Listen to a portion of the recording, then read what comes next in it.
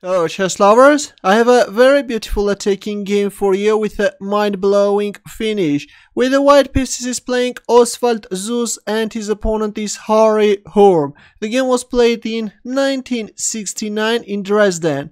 Oswald Seuss started with e4 and d6 by Harri Hurme. d4, knight f6, knight c3, black goes for Pirc's defense, g6, and there it goes f4.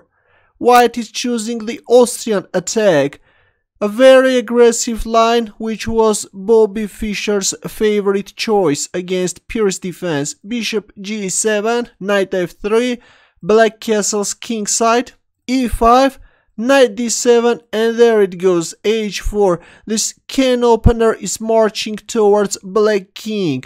c5, black is challenging white's center. But there is no way to stop this h-pawn. h5, c takes d4, queen takes d4, d takes e5, queen f2. So far so good, black was playing an excellent chess, but in this position black made the first mistake, rook e8.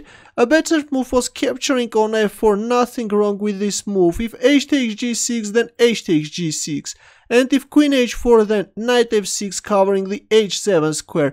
But instead, after queen f2, we see rook e8. Here comes h takes g6, h takes g6, and queen h4. Now if you play knight f6, then white will capture on e5. That's why black played knight f8, covering the h7 square from f8 square, but white is now capturing on e5. Knight c6, this is already losing. It was very important to play queen d7.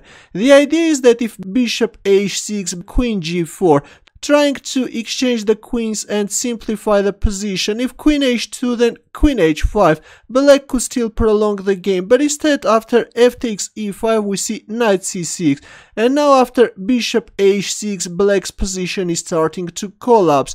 White wants to exchange the dark square bishops and make black king vulnerable. f6, bishop takes g7, king takes g7, queen h8 check, king f7.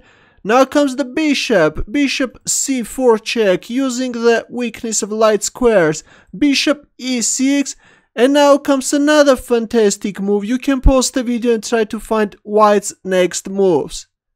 Ready? White first played knight g5 check, and after f takes g5, Oswald Seuss castled kingside, and believe it or not, but this is a checkmate.